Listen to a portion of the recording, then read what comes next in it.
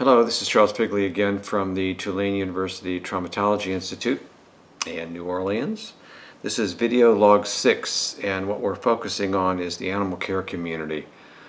Last week I was interviewed by a reporter in Arizona for their Arizona public radio program, and they were asking me about what it was like to work in the animal care community and the challenges and difficulties with regard specifically to secondary traumatic stress reactions. I did my best in trying to answer all their questions, and so it was captured in a report there. And if you go to the Tulane Traumatology Institute website, I think we have the link to it.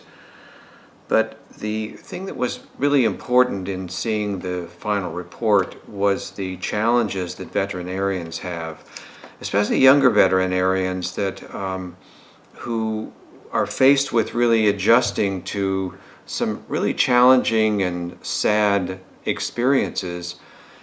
I think that the secret to their overcoming what they have to face will help all of us who face many fewer at least, challenges. Every day I co-authored a book on compassion fatigue in the animal care community, and it was really clear when we were doing the research for the book that it was painful. I mean, just imagine an owner bringing in a cat and talking about how the cat is suffering so much, and that the professional in the animal care community, wherever it is, whether it's a shelter or whether it's a vet's office, is able to take the animals out of its misery and be able to love and care for the animal and make it as comfortable as possible. All of us want that.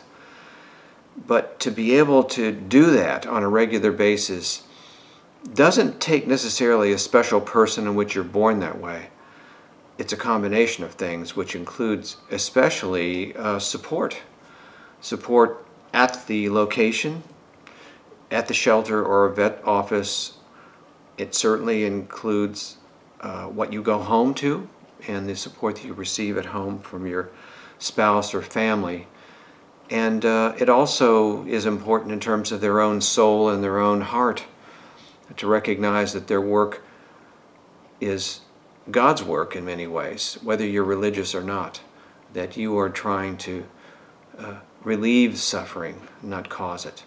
So it's a special tribute, I guess, for this video log for those people who work in the animal care community. Bless your heart, and we really appreciate what you're doing, and please share with us what you've learned, because we all have a lot to learn from your lessons and from your success in managing the amount of secondary stress that you do. Thanks for your work.